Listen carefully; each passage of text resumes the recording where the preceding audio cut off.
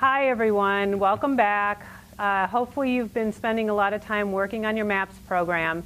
By now you should have explored water and amino acids and how they interact. You should have looked at membranes and how they work and why there's a need for specific transport proteins to get ions and things like water across membranes.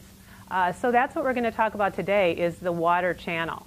And before you watch this video, you really should have had some time to spend with the aquaporin model. Reading the paper by Murata, going through the worksheet that I gave you, trying to understand the important parts of the protein structure, use the gene map that I gave you. Hopefully that will help you try to understand the different domains of the protein and how they work together. And hopefully most of you have an aquaporin model that you could have used during this whole process, because I think it's really important to have that 3D model. And if you don't have one at this point, before you actually design one down the line, feel free to try to get us to send you one through the lending library. All that information is on Haiku. All right, so if you've gotten to this point and you think you know a little bit about aquaporin, let's start going through some of the features of the protein together. Now, as you know, it's a water-selective membrane channel. It's really important. We know that water can flow through membranes in very small quantities, very slowly, without a membrane channel. But for certain tissues, certain cells that really need rapid transport of water, a water channel, and aquaporin is necessary. So let's start talking a little bit about what makes an aquaporin protein special. Now, as in the Murata paper, they talked about it being having 6 tilted alpha helices, and you can see that here, that form a right-handed bundle. And that means if you take your right hand, you should be able to see that it tilts just like your right hand. Okay? Now, you are supposed to try to identify those helices and understand how they are indicated. How does the paper discuss these?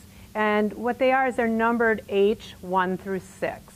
And we're going to just ignore what's on the inside at this point. We're just going to talk about the outside structure of the aquaporin.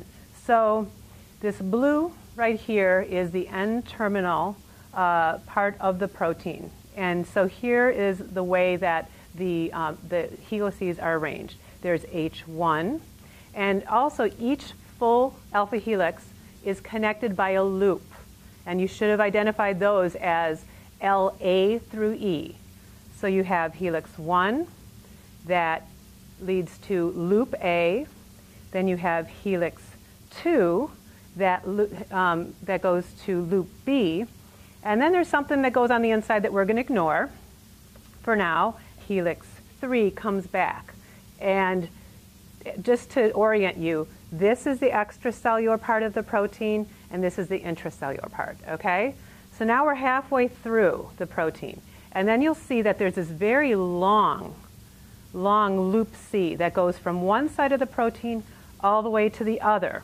And you can see that I've got my halves of the protein indicated by a dark green and a light green. So we'll take loop C, we'll go all the way to the other side, and then we'll see that we have helix 4 going to loop D, helix 5, loop E, and then helix 6. Okay? So those are the main full membrane spanning alpha helices that make up the aquaporin. Now, if we look a little closer at these, they're kind of interesting. So let's look at just the first half. And you'll see that here's 1, 2, and 3. And you see that 1 and 2 look parallel to each other. Okay? They kind of are in the same plane. And then you've got helix 3 is at an angle. You see the same thing on the other side. Helix 4 and 5 are parallel, and then helix 6 kind of comes in at an angle, okay? So when we think about aquaporin structure, we have to keep in mind that it doesn't exist in the membrane as a monomer like this. It actually exists as a tetramer. So that means 4 identical copies of this aquaporin monomer work together as a tetramer water channel. The structure of the monomer is really important in allowing these monomers to come together in a tetramer.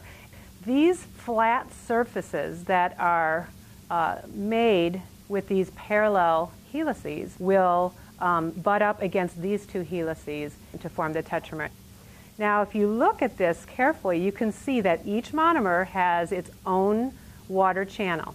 But you'll also notice that there seems to be a pore or a hole right in the middle of this tetramer. And people call it the central pore.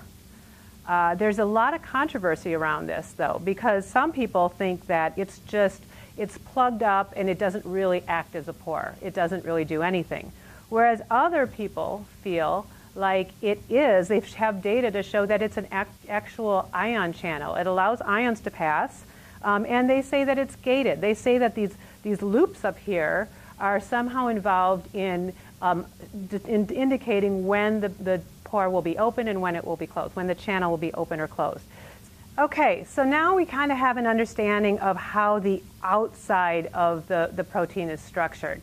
But we know that it's a channel, and so a lot of the interesting stuff is on the inside, right, in the pore.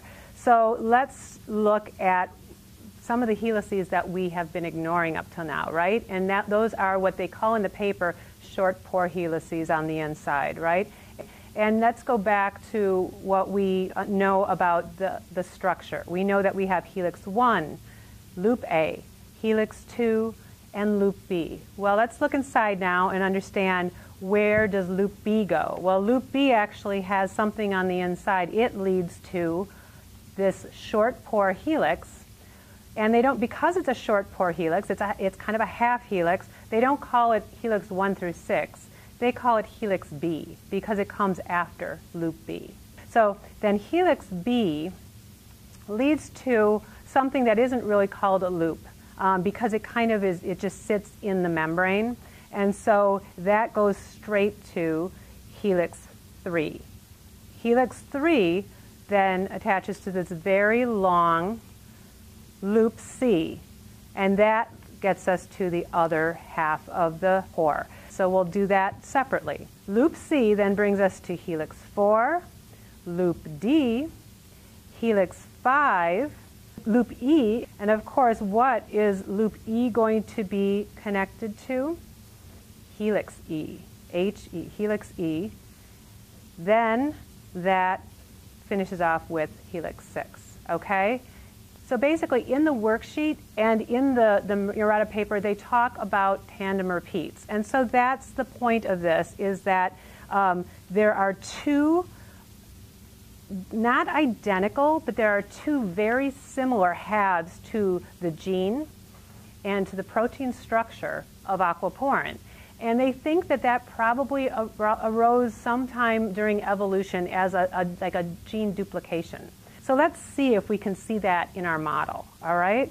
So here again is the front half in dark green and the back half, the last half of the protein in light green, okay?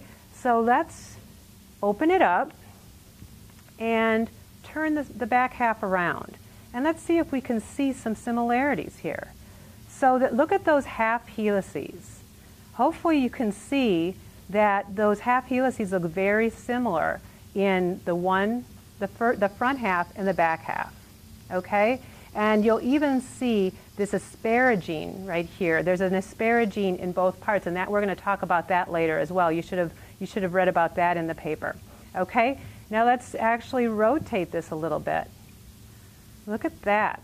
We see the parallel helices. We see the one that's on an angle. They look very similar, don't they? They're not exactly the same, but the halves are very similar. So that's kind of interesting to be able to see that similarity between these tandem repeat sections. Okay, I just want to go over that basic structure that we looked at with this 3D model Also looking at a tuber, because it kind of simplifies things a little bit. And many of you may have tubers, so you should be able to do this kind of modeling no matter what on your own. And it really does, I know when I was going through this, it really helped me understand how it all worked together. So basically this is what we're, in review, this is what we're talking about. The N-terminal end, helix 1, and again with tubers, we're identifying the helices, so alpha helices are actually a helix. We're just going to indicate them as just this straight piece of tuber, okay? And basically it's helix 1, loop A, helix 2, loop B. Then you've got helix B, which comes after loop B, helix 3. And then, remember, this is that long loop C that goes from one half to the other, and then you start over again. Helix 4, helix 5, helix E, helix 6. Okay? So even after this video, you may want to get together with your group again and really kind of go over this again, because it does take a little time to understand the inner workings of how this is all put together. So then we're going to go on the inside and understand what some of these very specific amino acids on the inside that line the inside of the pore, how they work to make sure that water gets through very rapidly but excludes everything else, excludes all other ions. So that will be the next video, so stay tuned for that.